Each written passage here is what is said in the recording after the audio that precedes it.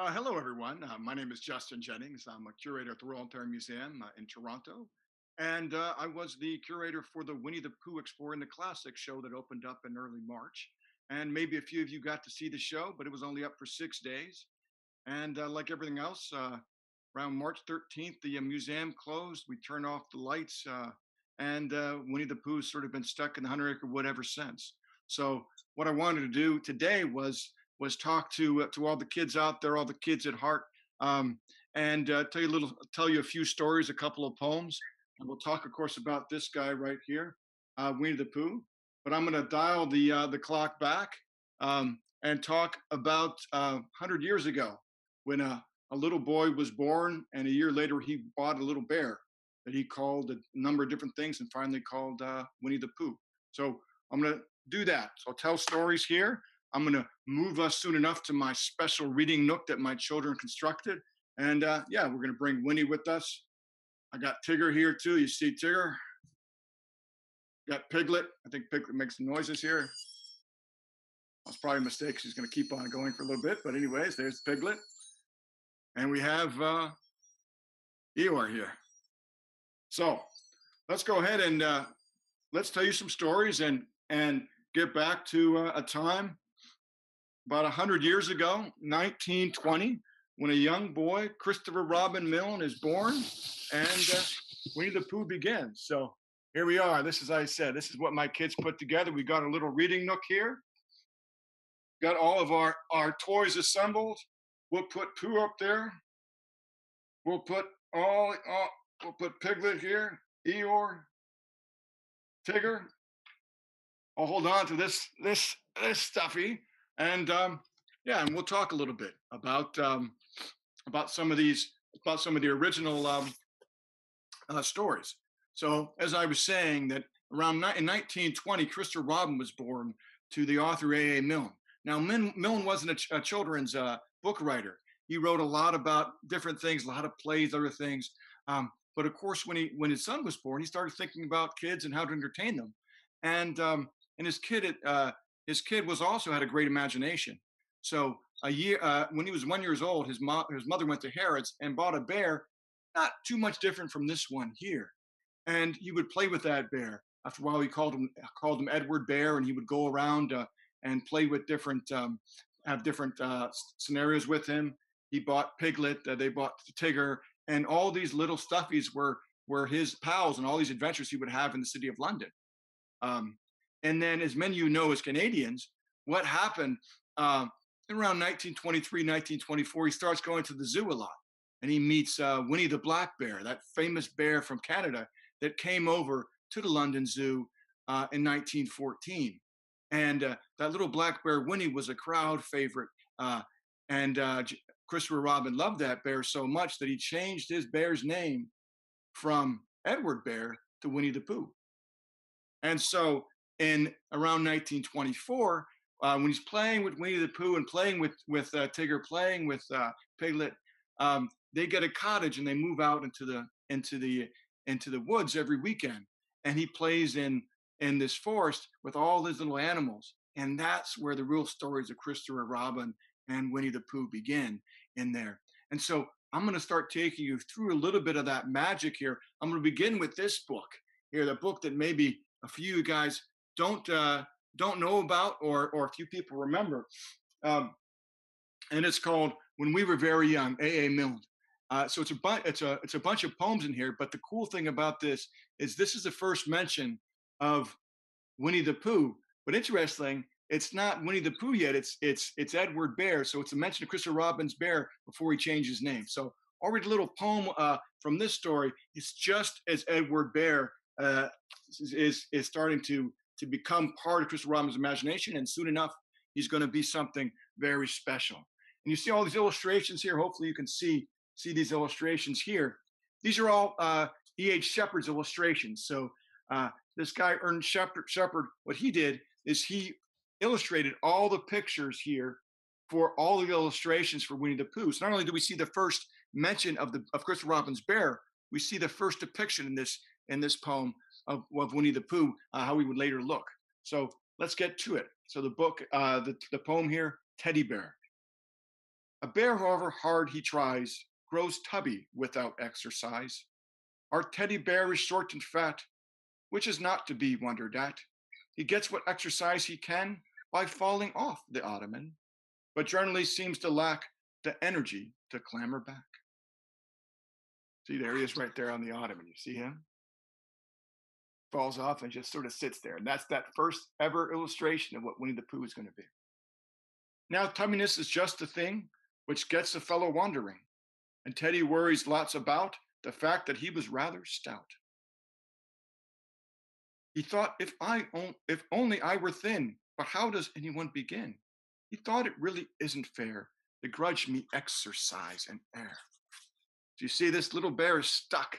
He's stuck at home like a lot of you guys are stuck at home right now, like I'm stuck at home. He wants to get outside and exercise, and he's stuck on his ottoman. So we'll keep on talking about this pandemic.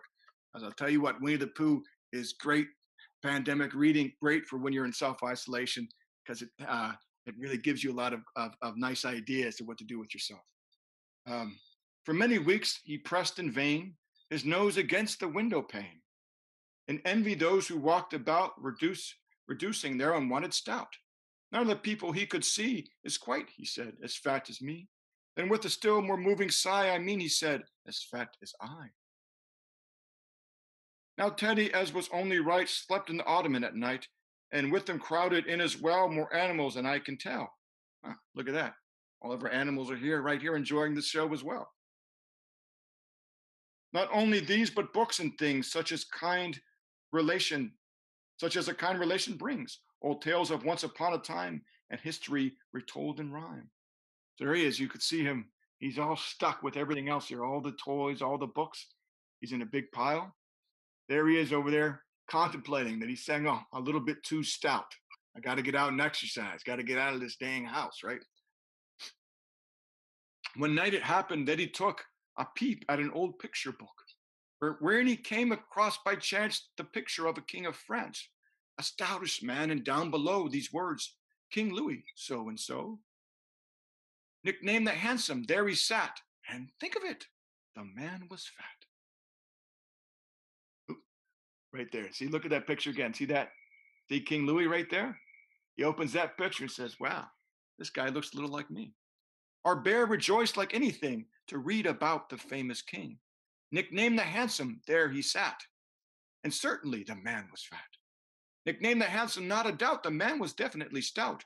Why then a bear for all his tub might yet be named the Handsome Cub.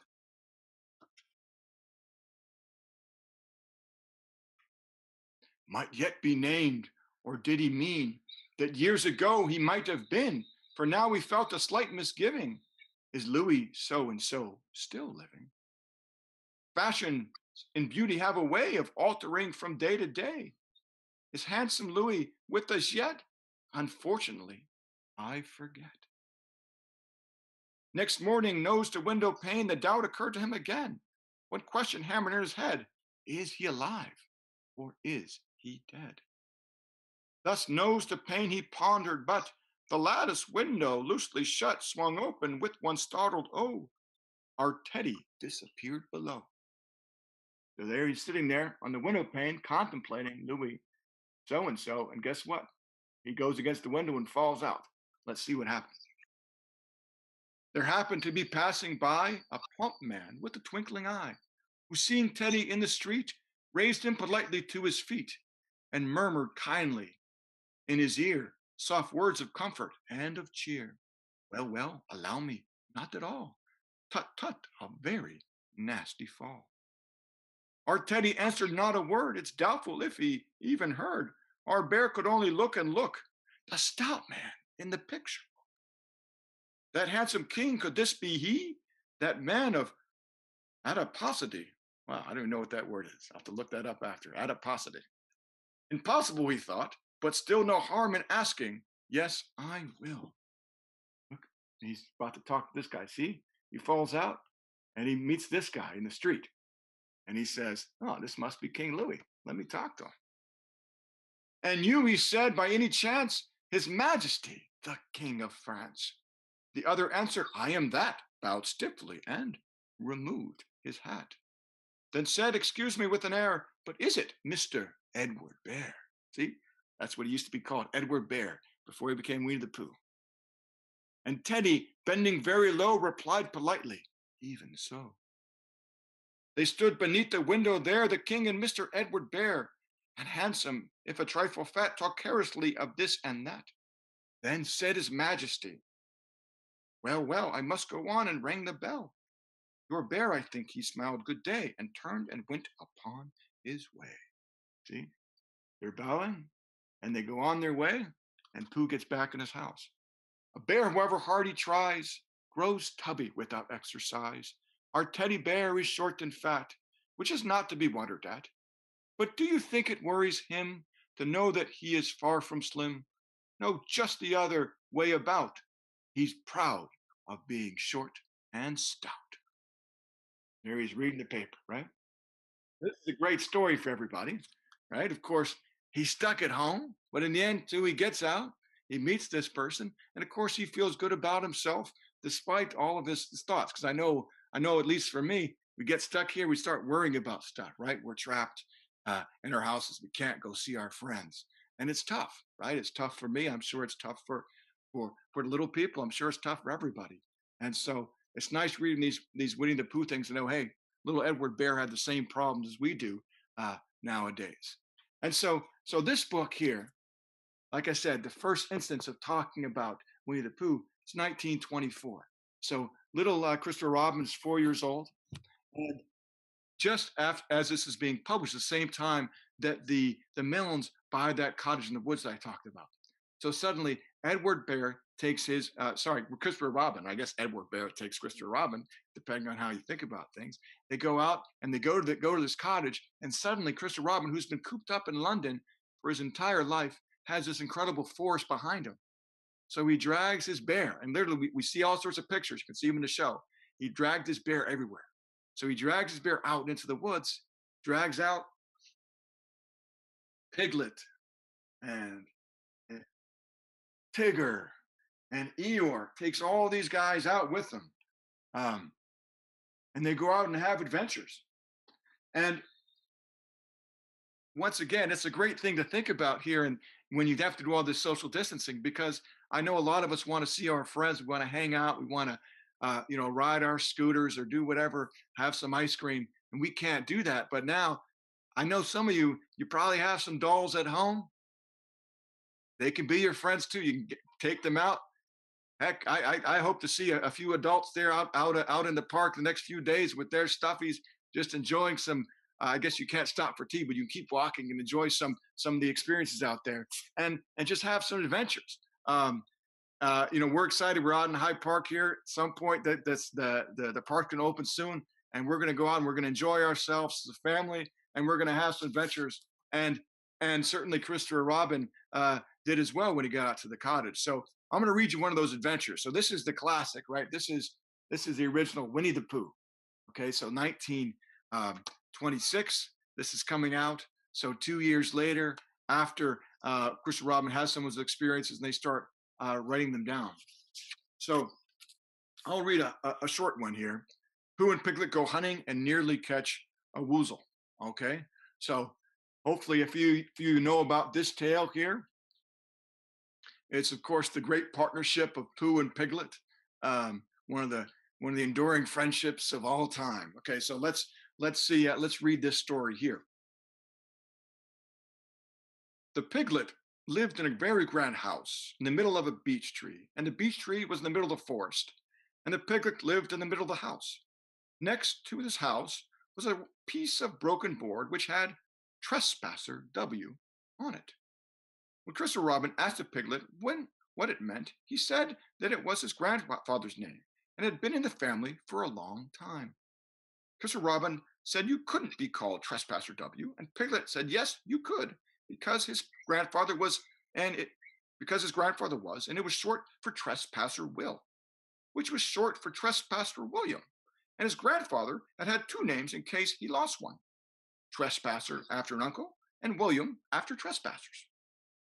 Okay, so here you go. You want to see this picture here? So there's Piglet's house right there. You see it? See the trespasser W right up there? That's trespasser. That's apparently Piglet's name as far as Piglet's concerned.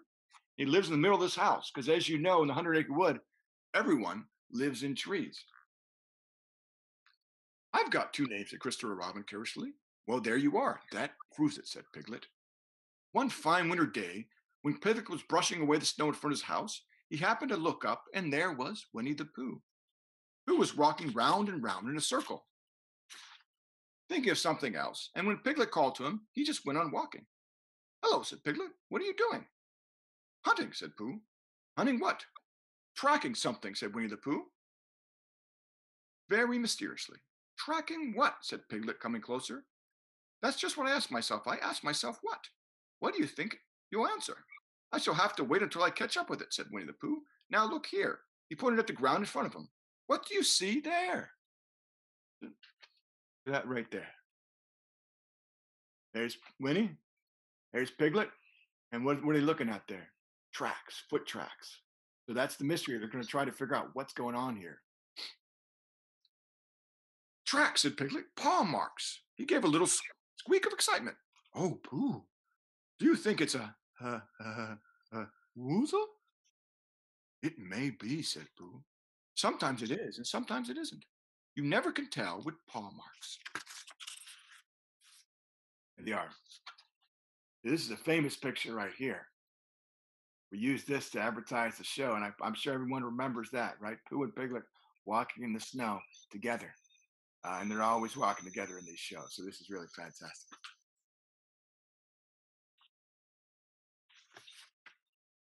With these few words, he went on tracking, and Piglet, after watching him for a minute or two, ran after him. Winnie-the-Pooh had come to a sudden stop and was bending over the tracks in a puzzled manner. What's the matter? Said Piglet. It's a very funny thing, said Bear, but there seems to be two animals now. This, whatever it was, has been joined by another, whatever it is, and the two of them are now proceeding in company. Would you mind coming with me, Piglet, in case they turn out to be hostile animals? Now, you know Piglet's a pretty scared guy, so this is a big request. Piglet scratched his ear in a nice sort of way and said that he had nothing to do until Friday and would be delighted to come in case it really was a woozle. You mean in case it really is two woozles, said Pooh. And Piglet said that anyway, he had nothing to do until Friday, so off they went together. There was a small spinnery, spiny, once again, these big words for me, spiny, I guess a bunch of trees. There was a bunch of large trees just here. And it seemed as if the two woozles, if there is what they were, had been going around this spiny. So around the spiny went Pooh and Piglet after them. Piglet passed the time by telling Pooh what his grandfather Trespasser W had done to remove stiffness after tracking, and how his grandfather Trespasser W had suffered in his later years from shortness of breath and other matters of interest. And Pooh wondering what a grandfather was like, and if perhaps this was two grandfathers that they were after now, and if so, whether he would be allowed to take one home and keep it, and what Christopher Robin would say, and still the tracks went on in front of them. So there you go. You can see these two pals just talking and walking, having a great old time in the woods by themselves, trying to track down a fantastic beast. So suddenly Winnie-the-Pooh stopped and pointed excitedly in front of them. Look! What? Said Piglet with a jump. So here it is. You see? Look, says Pooh, and look at Piglet jumping. So this is the great shepherd illustrator. So you can feel Piglet just jumping up, right? And then to show that he wasn't frightened, he jumped up and down once or twice in an exercising sort of way. The track, said Pooh. A third animal has joined the other two. Oh my gosh, they got three animals now. Pooh's jumping up, Piglet's jumping up and down. Pooh, cried Piglet, do you think it's another woozle? No, said Pooh, because it makes different marks. It is either two woozles in one, as it might be, whizzle or two, as it might be, whizzles and one, if so it is, woozle. Are you confused? I'm a little confused here. There's whizzles, woozles, and wuzzles. Let us continue to follow them. So they don't know what they're following, but they're excited to follow it. So they went on, feeling just a little anxious now, in case the three animals in front of them were of hostile intent. And Piglet wished very much that his grandfather T.W. were there instead of elsewhere. And Pooh thought how nice it would be if they met Christopher Robin suddenly, but quite accidentally, and only because he liked Christopher Robin so much.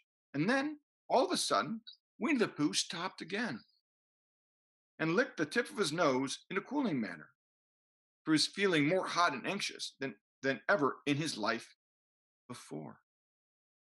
There were four animals in front of them. There you go, too.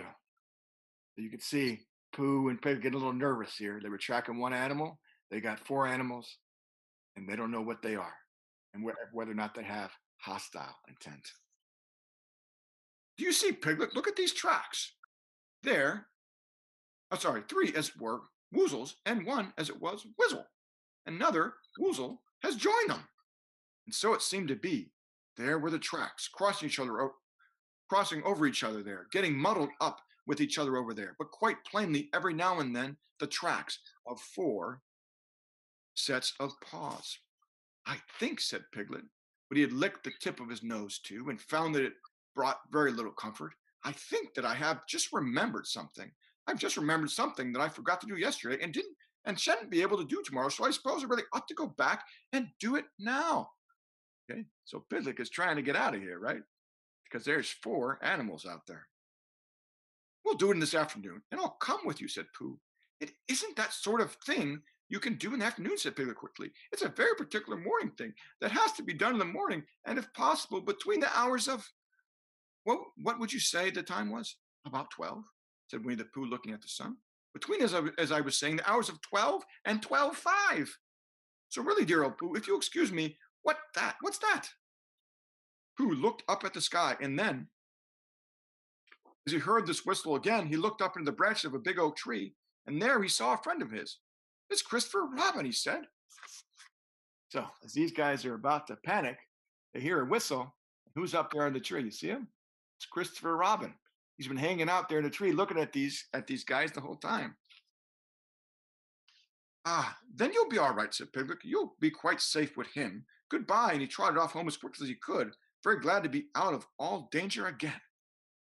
There you can see Piglet right there at the bottom. He's running away as fast as he can from Pooh, who's looking up. Because guess who's looking up at? At Christopher Robin, right? This is the great thing about these books. You can see that all the illustrations sort of play with each other and the words. Christopher Robin came slowly down the tree. Silly old bear, he said. What were you doing? First you went around the spiny twice by yourself, and then Piglet ran after you, and you went around again together, and then you were just going around a fourth time. Wait a minute, said Pooh, holding up his paw.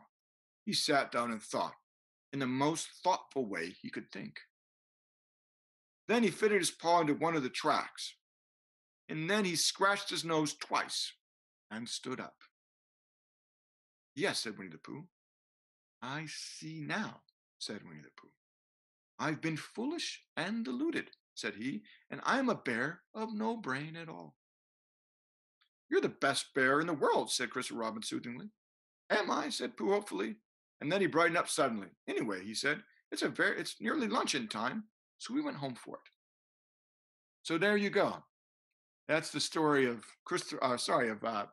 Winnie the Pooh and Piglet chasing their own tracks for, I don't know, probably like a half hour or so in the woods, hoping that they were finding a great, fantastic beast, and instead just sort of finding themselves. And then, of course, going back, as Winnie the Pooh loves to do, have a little food. And so this was this first book. A couple years later comes the second book, The House at Pooh Corner. And as I said, that these stories are a part imagination from A.A. Milne, from Alexander Milne, the author, but also very much just telling the stories that his kid had and the adventures that he had. He would tell his father when you go out in the woods and enjoy those little treks before lunch with Winnie the Pooh and with Tigger and Piglet and all their friends. So it's great quarantine reading, of course, but also what I want you to do is just live it, right? Get out there, get in your backyard if you got one. Get in the park. Get wherever you can. You don't need to bring your stuff if you're embarrassed about it, but go have some adventures, right? Lift up some rocks, play with some sticks, do something fun.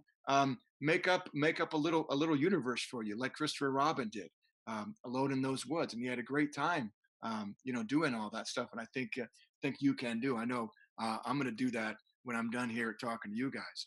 So so that's so basically what happened. Then you have those books that come out in the 1920s. Christopher, and as Christopher Robin gets older, of course he's not there with Winnie the Pooh anymore. He's doing other things, and his father really leaves Winnie the Pooh behind. So there's only one other book that talks about Winnie the Pooh, and I'll leave you with one last poem that talks about some of those last experiences, really, of saying goodbye to Pooh. And that's what we do in the show. We talk a little bit about that, and about sort of Christopher Robin growing up, Milne sort of growing out of talking about children, but that Hundred Acre Wood still stays with you. That it's a place that we can all visit whenever we want to. I know it's a great time for me to think about Pooh, for example, on a day like this, sitting out. He always loved to sit in the creek there, and enjoy the sunshine on his belly. So I always have these images of Winnie the Pooh that come to me. In days like this, and really any day. Of course, the last one we did was the wintertime. But I want to read the last Pooh book here, or sorry, the last set of poems that talks about Pooh. You can see here, Christopher Robin, Pooh sort of playing, and this is actually one of the images that ends the house at Pooh Corner here. And so let's then we started at the beginning with Edward Bear. We took you through the Hundred Acre Wood, and now what we'll do is we'll just do a little poem about friendship, about either think about your best friend, or think about your best stuffy, or whatever. And as we read this is a shorter poem. We'll read this and think about Pooh, and say goodbye to him, at least for now. Wherever I am, there's always Pooh. There's always Pooh and me. Whatever I do, he wants to do. Where are you going today? Says Pooh. Well, that's very odd, because I was too. Let's go together, says Pooh, says he. Let's go together, says Pooh. There they are, hanging out there, getting ready. So you imagine getting ready for the day. We got the right one. Yeah. Getting ready for the day, and you're getting dressed, and there's Pooh getting ready to go out too with you. What's twice 11? I said to Pooh. Twice what? Says Pooh to me. I think it ought to be 22. Just what I think myself, said Pooh. It wasn't an easy sum to do, but that's what it is, said Pooh, said he. That's what it is, says Pooh. See? You see Pooh here. There's Pooh. He's actually got a little board here. He's trying to calculate. See all those little numbers? He's trying to get to 22 here. Once again, he's got Christopher Robin there is playing next to him, and then Pooh is doing something else, helping him out. So they're together again. Let's look for dragons, I said to Pooh. Yes, let's, said Pooh to me. We crossed the river and found a few. Yes, those are dragons, all right, said Pooh. As soon as I saw their beaks, I knew. That's what they are, said Pooh, said he. That's what they are, said Pooh. Let's frighten the dragons, I said to Pooh. That's right, said Pooh to me. I'm not afraid, I said to Pooh, and I held his paws and I shouted, shoo! Silly old dragons, and off they flew. I wasn't afraid, said Pooh, said he. I'm never afraid with you. That I'm never afraid with you. Here, let's see if we look at these here.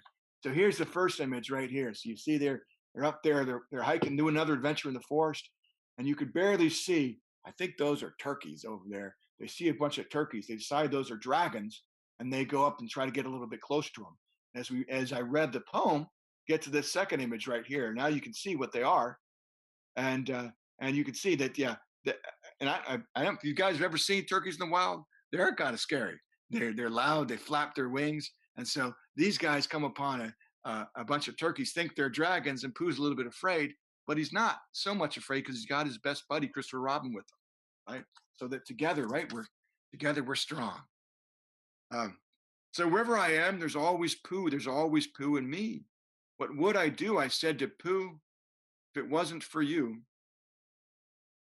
So, and Pooh said, true. It isn't much fun for one, but two can stick together, says Pooh, says he. That's how it is, says Pooh. And look at this image. It's actually kind of a bit of a sad image, right? In some sense, right? I said it's the end of the books, right? This is the last real mentions of Pooh by A.A. Milne. And look, he's going up the steps. And if you remember from the first Pooh, Pooh book that starts with the bump, bump, bump. He goes down the steps, dragging his bear to hear his story from his father, A. Milne. And now we've done the last poem about Pooh, and look what you see here once again. Look, see, they're going up. They're going up the steps there, and he's left Pooh down below. Right? It's sort of symbolizing the end of an era here, at least for Milne and for Christopher Robin. Um, so there are a lot of stories that you'll be able to hear at the uh, at the Raw Entire Museum when we finally get to open. I'm not sure when that's going to be. I'm not sure how that's going to be, but it's going to happen. And Pooh's going to be waiting for us there. Um, it's a great show, not only for kids. We've got the slides, we've got trees, we've got games inside there. It's really a lot of fun, but also for adults. I mean, I enjoy immensely just getting real close to some of those images of that Shepard drew, looking at some of the correspondence, some of the images, trying to get a sense of how that magic happened. Um, and so at some point soon, um, the clouds will part. We'll be able to get back to places like the museum, be able to see the Winnie the Pooh show. But in the interim, like I said, pick up a book about Pooh, grab your stuffy, grab a stick, get out in the outdoors, enjoy yourself, come up with a great imaginary adventure, and just frolic for a little bit and enjoy this time. Because as what Pooh liked to do more than anything else, he would always say he liked to do nothing for a while. He liked to just sit around, relax, and enjoy yourself. And I know that sometimes that the kids and the adults, everybody gets frustrated with this. But hey, this is an opportunity to do nothing for a while. So do nothing. I'm going to do nothing. Enjoy yourself outside. Enjoy yourself with the stuffies. Make incredible imaginary kingdoms, and then yeah, at some point we'll see you at the museum. So thanks for tuning in.